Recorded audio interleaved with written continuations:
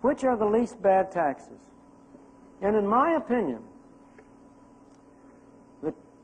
and this may come as a shock to some of you, the least bad tax is the property tax on the unimproved value of land, the Henry George argument from many, many years ago.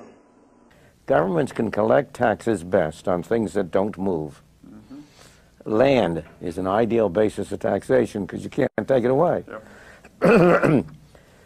Individual states cannot go as far in taxing personal income as the federal government can, because people can move from one state to the other more easily than they move across countries.